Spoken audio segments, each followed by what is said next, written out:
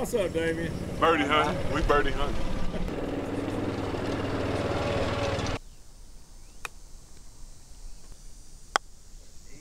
Easy, pal.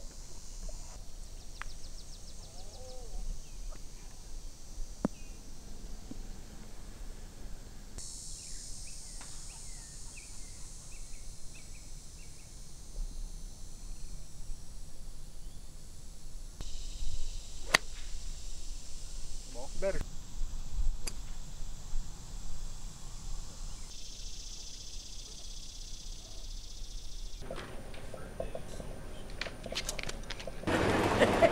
We'll wait. It's always your easiest putt. Hey guys, I won't keep you long. We appreciate you being out here. Just real quickly on athletics, we're going through summer workouts right now. And football, 6th through 12th grade, we're averaging 55 kids. Female workouts, we're averaging 70 girls, and then non-football males, we're averaging 30. So the numbers are up, and the concept is obviously to keep them out and to rebuild this thing. So we're working on that. I want you guys to keep in mind that this is kind of like eating a dinosaur. We got to do it one bite at a time, but the process is in place. There's a plan in place, and we'll be ready to roll. This is famous men right here. Gotta look intently right here. We're really focusing on something. Having fun, raising funds for some students. This is our 4th annual B.B. Comer Alumni Golf Tournament, and the purpose of this fundraiser today is that we give back scholarships to both Sylacauga High School and B.B. Comer students. In the last 2 years, we've given away over $7,000 to about 8 or 9 different students at both schools. So that's the purpose of today's golf tournament. You talk about you are honoring somebody today. Just talk about who you are. Yes, we lost a good friend of ours, Sammy Blocker. Sammy played on the 1968 B.B. Comer High School Championship. They won the state championship that year, and we lost Sammy this past year. And we're dedicating this tournament today to Sammy and his family. And we also want to remember Tommy Goose Reynolds. We lost Tommy, called him Goose. We've lost him this past year or so. And we're honoring both of those great guys, great ball players, great athletes, and dedicated to B.B. Comer High School.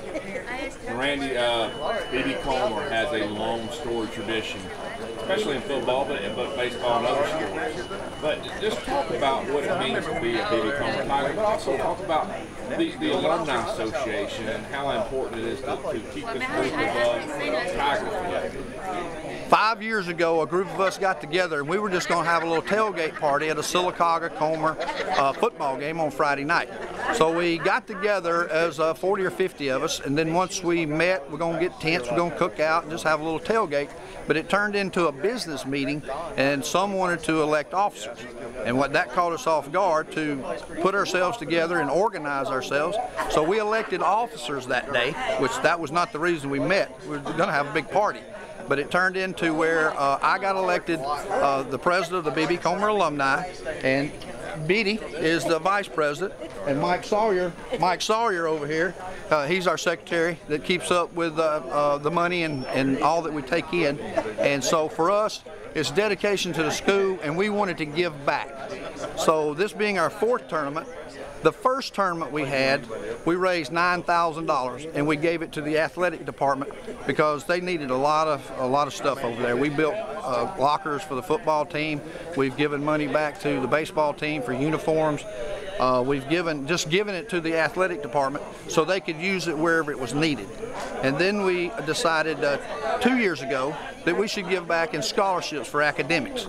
So I get with both schools, the counselors at both schools, and they spread that through the school to the students to apply. Then we take those applications and we go through them, and the biggest thing is for need.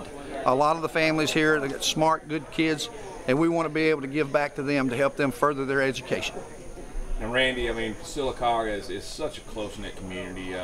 It's your typical small-town Alabama.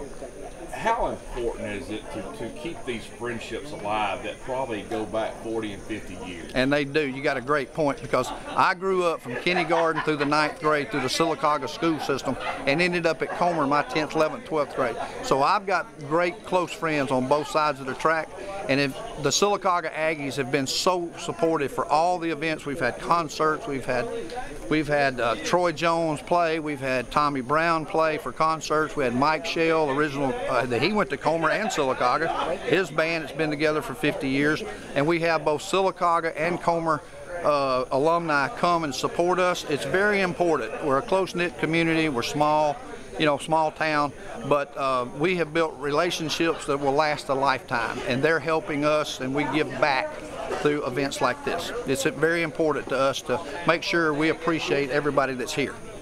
Here with John Causey and Damian Jeffries. Guys, welcome back home here in Sylacauga. Let's talk about what you're doing out here today. Hey, we out here having a good time. We're going to raise some money for the BB Comer football program, the athletic program, and it's going to go out here and try to make some birdies. John, you guys playing in Alabama and being well known. What is it like to be from Sylacauga, but to be able to play at such a prestige university? Well, I'm not from Sylacauga, but I have family here. A lot of my family was raised here. This is family here too. So that's right. Anytime we come back to support a high school, it's about high school sports, and the reason we're standing here is because we had a good high school program to play in. And anytime we come back and do that, it's always a blessing for those kids that are coming behind us. Now, I was talking to Mr. Kane a minute ago about alumni groups being a family and being from a small town and being a family.